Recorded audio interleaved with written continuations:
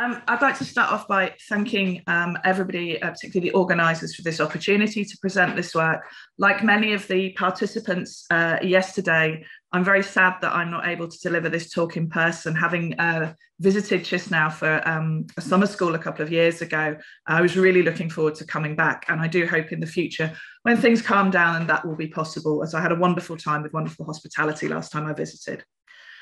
So what I'm going to talk about today is some work that really has been a collaboration with a colleague of mine at the University of Glasgow for the last 5 years. And it's going to be a little different to the two other talks this morning, because we're really going to be looking at soft materials, and particularly gel-based materials that actually have quite a lot of implications in biomedical engineering, but they're very often used from kind of commercial products, but we're not necessarily clear on what their structure is. And as we'll find out, their structure actually really affects their behavior quite significantly. So that's what I want to focus on today, is how can we understand the structure of gels and maybe use that information to design better materials that have higher value applications, particularly in biomedicine. So I'm going to start with some thank yous because I don't want to forget to thank these people. This has really been a very long collaboration with Professor Dave Adams at the University of Glasgow. He's one of the world's leading gel chemists and has a huge library of materials that can be studied for a huge range of different applications. And it's really been through collaborating with him that we've got to the bottom of how some of these materials behave. And that's been supported very much by Emily Draper at Glasgow, Bart Dietrichs, who actually synthesized all the materials you're going to see today. Students Demetra and Libby, Dr. Claire Wilson, who did some of the crystallography I'll show you later, and my own just graduated PhD student, Dr. Chris Brasnett. And we've had a lot of time at various synchrotrons in Europe, so Diamond, the B21 and I22 beamlines, and also for the neutron scattering work I'll show you, SANS2D at ISIS, and also I12 at the ILL in Grenoble. And all of this money came from one of our UK funding councils, which is Engineering and Physical Sciences. So with that out of the way, I'm going to start by just giving you a kind of overview of a gel so you can get an idea of the kind of materials I'm talking about. And we can define a gel as a dilute cross-linked system, which is mostly liquid but behaves like a solid. So really the materials I'm talking about today are 98 and 99% liquid. What we have is effectively something that is going to form a fibrous network in 3 dimensions, and that's going to trap this liquid inside the network. So gels are interesting in this respect because effectively we're trying to structurally understand something that's almost entirely solvent. We have this tiny fraction of this fibrous network, which is going to give it the solid-like properties that we're interested in. And when we think about gels, most people think about them as being polymeric materials, and this is absolutely true. You could easily make gels from a number of polymers. And in fact, you encounter gels that are made from polymers every day. So if you've ever eaten jelly, you've eaten gelatin, this is a natural polymer. If you wear contact lenses, you're wearing a synthetic polymer gel in your eye. And so these things are ubiquitous in terms of where we find them in applications, but they're a lot more diverse than you might first expect. So yes, we can make them from polymers, but also we can make them from anything that forms a network. So for example, colloidal systems where colloidal particles can join together, they can form a gel. They can form from proteins, either individual proteins or polymerized proteins. And they can form from small molecules as well. So any small molecule that can assemble into a fibrous structure is possibly capable of going on and forming a gel. And that's what I want to focus on today. So they're interesting from a fundamental structural perspective, but actually understanding their behavior is really critical in a number of industries. So we find gel-based products in a lot of food industries, but we find them in personal care products and also in pharmaceutical products as well. And understanding how they behave over time, for example, what kind of mechanical properties they have, is really, really important. But since I've been working with Professor Adams, we've discovered that there's much more to them than just being these kind of passive soft materials. If you can tune the functionality of the molecules that are self-assembling to give this network, what you can actually do is tune them to do chemistry or tune them to have behaviors of their own. So you can potentially put catalytic sites in. So you can actually do catalysis in a gel network. Or, for example, you can make soft electronics out of them. And so there's a huge amount of different things we can do as long as we understand the network structure.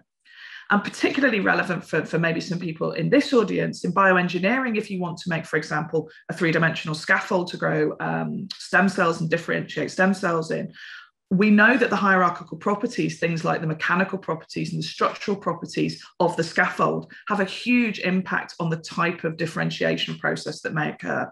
And so if we understand this, we can potentially custom design much better gel-based materials. So I'm going to stick to one particular class of materials, and that's something we call the dipeptide low molecular weight gelators. And the reason for sticking with these is that they actually give us a huge amount of parameter space to explore. So I'm showing you a picture here, a chemical structure of a very classic low molecular weight gelator based on a dipeptide. And this molecule we refer to as 2-NAPFF. And 2-NAPFF has a naphthalene group here, this is the NAP part, and 2 phenylalanines on the end here. So this is our FF part. And what's nice about 2-NAPFF is if we drop this molecule into a solution at high pH, so say pH 11, it will automatically self-assemble to give these kind of flexible fiber-like structures, but they're in solution. So we've not formed a gel, we've just made a solution of fibers. And we can look at these fibers and we can try and understand them. And that's one of the things I'm going to present. Now, what's nice about this system is when we form these flexible fibers in solution, we can lower the pH, or we can throw in quite a lot of salt. And this will bring the fibers together in the network. So we've got a tiny number of fibers. We're going to bring them together in a network, and that's what's going to form our gel. Now, if we look at the structure of 2-NAPFF, those of you who have any interest in sort of synthetic chemistry and making new molecules will notice that there's an awful lot you can do with this molecule. You could change the amino acids, you could functionalize the naphthalene group. And we'll talk about how we might do that later on and what some of the pros and cons of doing this are. But for now, I want to tell you 2 stories, one based around 2-NAPFF and one based around a modified version, which use scattering in order to probe very, very carefully the nanoscale structure of these gels as they form, because that's what we're going to be interested in. Now, it would be remiss of me to say that there aren't a lot of problems of working with low molecular weight gelators. And one of the things that we very often turn to understand the mechanical properties of these materials is rheology. So this is going to give us the bulk mechanical properties. It's going to tell us how strong our gel is, how stiff our gel is. And for biomedical engineering purposes, for scaffolds, that's going to be really crucial. We want to know how strong is this gel going to be. But it tells us nothing about the structure.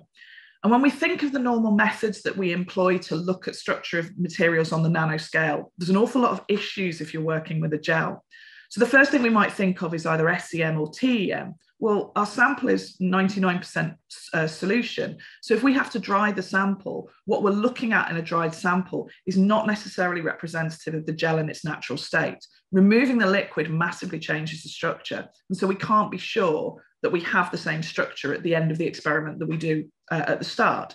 So electron microscopy is not great. You can do cryo-EM, and I'm going to show you some cryo-EM on some of these systems later. But there's a second problem, and that is the way we do a TEM measurement, we're looking from the top down.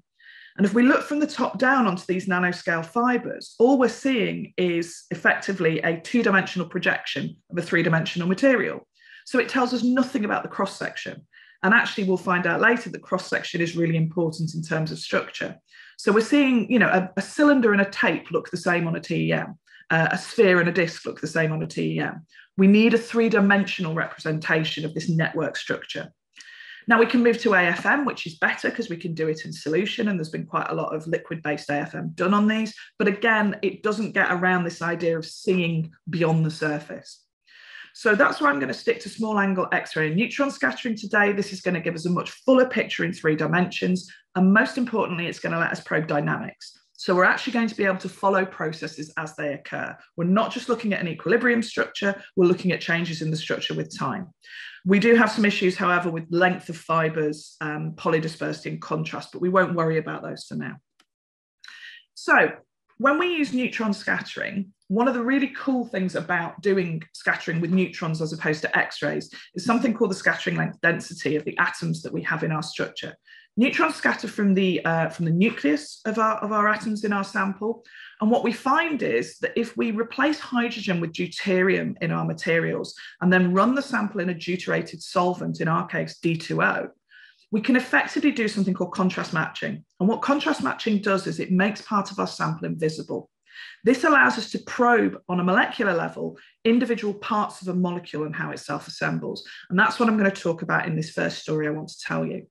So here's 2NAP-FF, and here you can see 2NAP-FF with different parts of the molecule highlighted in red. Where I've put highlights in red, I've deuterated this part of the molecule. So when I run the self-assembled structure of these molecules in solution in D2O using neutron scattering, these parts in red will become invisible. They'll still be present in the structure, but the neutrons will be unable to see them. What this will then do is allow me to really look in detail at what parts of the 2NAP-FF molecule are self-assembling and interacting with other parts by effectively looking at what's missing from the scattering pattern. And I'm going to ask some questions when I do this experiment. And this is really kind of a fundamental set of questions that we have in the gel field. If I start with a high pH self-assembled solution of 2NAP-FF cylinders, which I know I get, what is the solution state structure of these cylinders? What do I start off with? How can I use this contrast matching to understand the molecular self-assembly of these cylinders? I'm then going to throw in this molecule here, which is called gluconodelta-lactone. What this does is it hydrolyzes really slowly and it releases protons into solution. By doing this, it drops the pH of the system really slowly and it does it homogeneously. So we get a really, really nice homogeneous gel. So the second question I want to ask is, how does this process occur? Okay, what's happening during the gelation process? And then the final question I want to ask when I've reached the gel state at the end is, what is the gel state structure of these cylinders? Is it the same cylinder that I started with, or has there been a structural transformation in my self-assembled cylinder during gelation? And our neutron scattering and our X-ray scattering is going to help us probe this particular process. So I'm going to start off with the high pH solution structure. Now, one of the first things we always do when we're going to be deuterating anything is we want to make sure that the deuteration process itself doesn't affect the self-assembly behavior. The hydrogen deuterium bond is slightly longer than a hydrogen bond. And if your self-assembly is driven by hydrogen bonding, you want to make sure that that change in bond length doesn't give rise to a different structure. So we run everything in D2O in X-ray scattering, which is completely agnostic to deuteration. And what we found was that all of our X-ray scattering structures were the same. So this tells us that our deuteration has no impact on our self-assembly process, which is very reassuring. So here's the kind of data we get out of a small angle X-ray experiment. And so these are very, very characteristic scattering patterns of something that is a flexible cylinder in solution. And if we fit these to a form factor, what we can pull out is the fact that the radius of these cylinders is around about 4.2 nanometers in each case. We were very fortunate to work with Johns Hopkins University with Hong Kong Qui's group, who did some wonderful cryo-EM with us. And he was able to pull out the fact that indeed in the cryo-EM in solution, you're getting these flexible cylinders and they're about 4 nanometers in radius, which is exactly what we saw in the scattering, which is fantastic. We also turned to molecular dynamics simulations. So we worked with Siewert Marink's group in Groningen, which is where my PhD student now works. And we asked if he could simulate what would happen if we took 2NAP-FF in an MD simulation and let it self-assemble. And what they found was, yes, indeed, you will get a flexible cylinder, but they were able to actually probe the fact that this red ring in the MD simulation here is actually the naphthalene groups. And what they're doing is they're overlapping. So you're getting effectively a bilayer structure of naphthalenes. And then on the interior and the exterior of the cylinder, what you're getting is the amino acids. So these phenylalanine groups are pointing in and they're pointing out. So we have this kind of sandwich structure. And that's going to be really important when we look at this selective deuteration in the neutron scattering. So what does that look like? So these are all the small angle neutron scattering patterns. You can see they're pretty similar to the X-ray scattering patterns, but they do have some subtle differences. So the first one here is just the neutron scattering pattern of 2NAP-FF. And again, this comes out now, we can see it's a hollow cylinder. We get better resolution in terms of the hollow interior of the cylinder in SANS than we do with SACs. And so we can see, and the radii come out to be pretty much the same. There's always a slight difference between neutron radii and X-ray radii, but they're all within error. So this is our standard 2NAP-FF. Here's our naphthalenes in the middle. Here's our interior and exterior amino acids. So these are the ones on the end that are poking in and out of the tube. And then these ones here, this amino acid group here, this is the pale blue here. So the first thing we're going to do is deuterate naphthalene. If we deuterate naphthalene, we're effectively making this red ring invisible. Now, we wouldn't really expect to see any change in our neutron scattering pattern in terms of the radius and the wall thickness. So we're going to be interested in what happens to this core radius and what happens to this wall thickness as we deuterate parts of the sample. We get rid of naphthalene, we're getting rid of something in the middle here. We might see a kind of multi-layer structure, we might see nothing. So this is our scattering of our deuterated naphthalenes. If we move to the next sample, however, you can see we've deuterated this terminal phenylalanine here. And so what we're doing here is we're getting rid of this dark blue ring on the inside and the dark blue ring on the outside. So we should expect to see an increase in core radius and a decrease in wall thickness. If we deuterate this amino acid here, we're getting rid of the light blue rings in our structure. So again, like the naphthalene, we may or may not see anything. And then finally, the most kind of extreme version is to deuterate both of the amino acids. And so here we're getting rid of the light blue and the dark blue, and all of our scattering is simply coming from that red naphthalene ring. So we should see a huge difference in wall thickness and in core radius if our model is correct. So what do we see? Well, that's exactly actually what we do see. We can see that for 2-NAP-FF on its own, 2-NAP-FF with the deuterated naphthalene, and 2-NAP-FF with the interior amino acid deuterated, you can see that the core radius and wall thickness are all pretty much the same. So that's telling us that the deuteration is not really affecting what we see in the scattering pattern. However, if we deuterate the exterior amino acid, so this terminal amino acid here, or both amino acids, you can see immediately that the wall thickness drops. The wall thickness drops quite significantly here, and the core radius goes up commensurately to take into account that we've lost those rings. And so this was telling us that our model actually is correct. And this is the first time anyone had really probed what the three-dimensional solution structure was of these materials. So the next trick is to add GDL and to watch the sample go into a gel phase. So we looked at the small angle neutron scattering data for the gel phase. And the first thing that happened was it didn't fit a flexible cylinder model, which was somewhat of a surprise to us. So all of these neutron scattering patterns look pretty similar, and these are all the different deuterated versions. And the first thing we realized was we've no longer got a standard flexible hollow cylinder in solution. And we were a little bit perturbed by this. So we had to go off and do quite a lot of looking at the literature and quite a lot of thinking about what could be happening in the sample.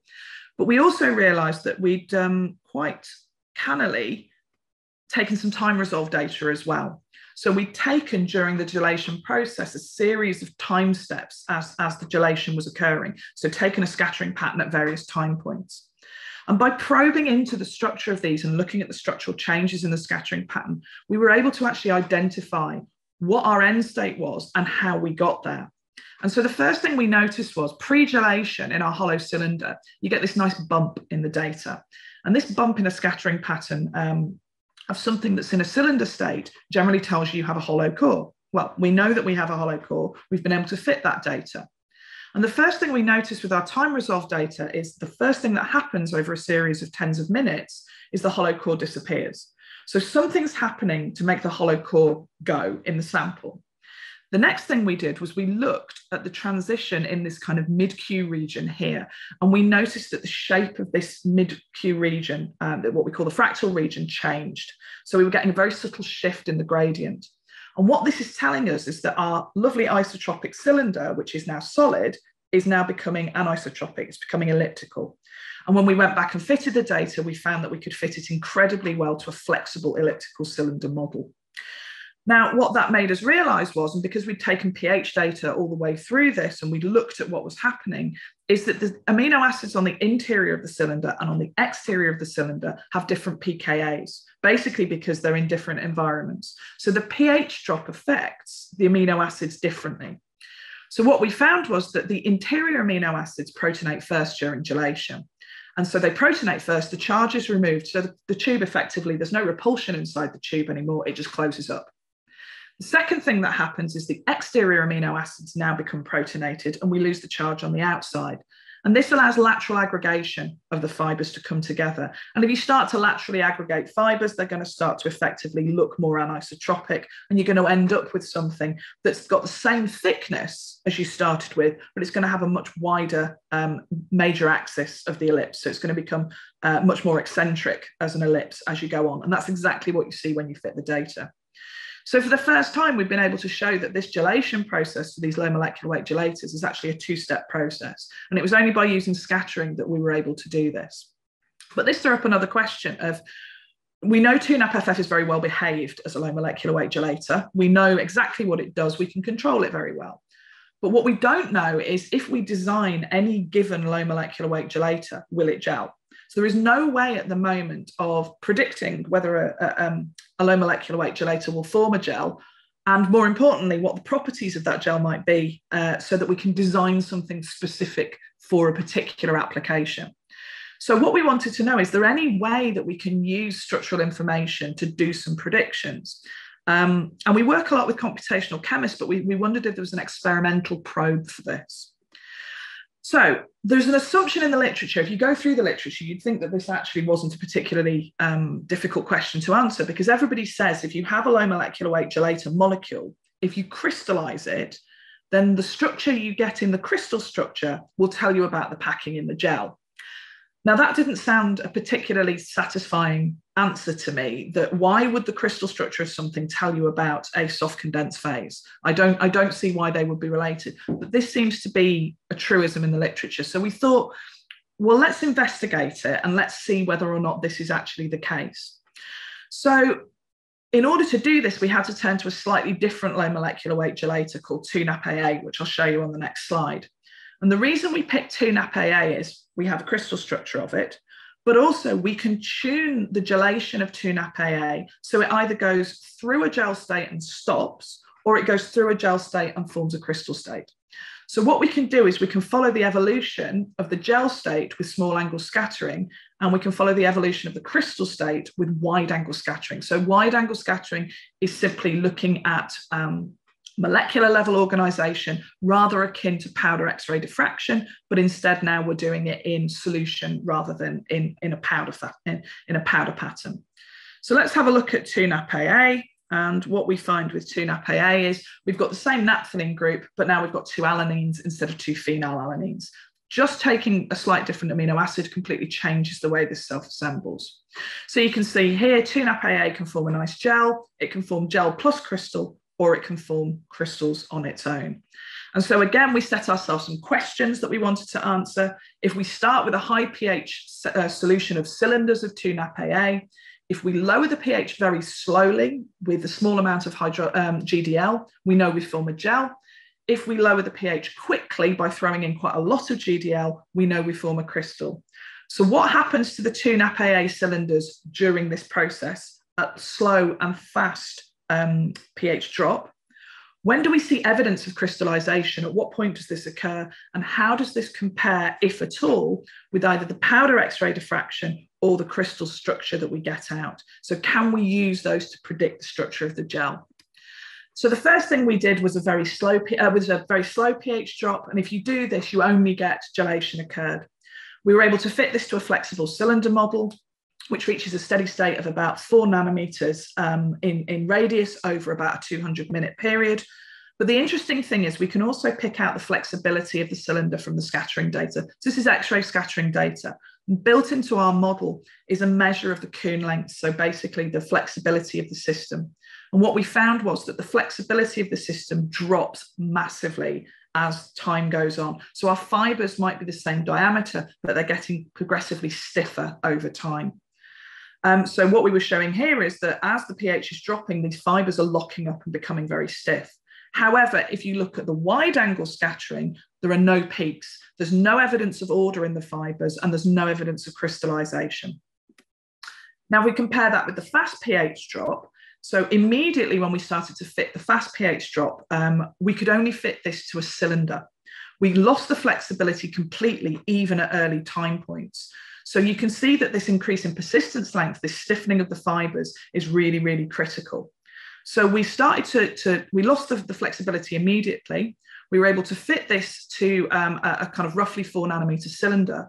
But after 180 minutes, our scattering disappeared completely. So our small angle scattering was effectively non-existent by the end of the experiment. And this is telling us that our fiber network that we've created has now disappeared. So we've lost the underlying gel phase structure because we can't see it in the sacs anymore. So what happens in the wax if we're doing this in the sac. So we've said that we've stiffened the fibers and we've got a loss of the gel state structure. Prior to 170 minutes, so prior to the gel state structure disappearing, you see nothing in the wax. So there's no evidence of ordering. The fibers might be stiffening, but they're not ordered. However, at the exact time point that we lose the sacs pattern, you see the first peak in the wax. And this is in this red line here. You can see a tiny little peak just under 20 degrees. And so we've now got evidence of something crystalline appearing in our wide angle pattern. And if you analyze this peak, you find its real space value is 4.6 angstroms.